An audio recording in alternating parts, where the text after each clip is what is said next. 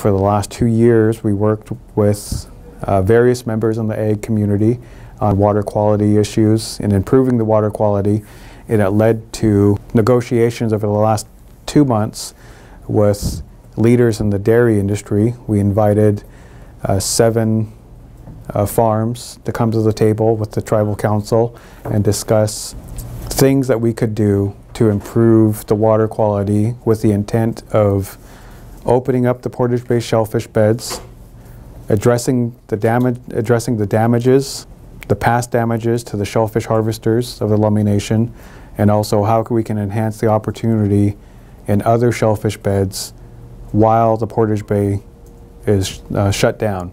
And our technical staff said that we're looking at, a minimum of 2 to 3 years from today before they can be reopened.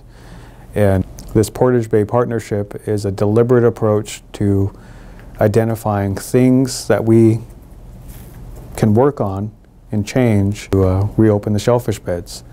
And a goal of the Portage Bay partnership, one of the many goals of the Portage Bay partnership, is also to encourage other folks to join on to also be a part of the solution.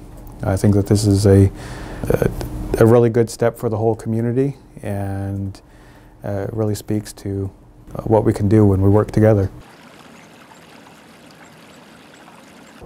I'm signing on to the Portage Bay Partnership Agreement with the Lummi Nation.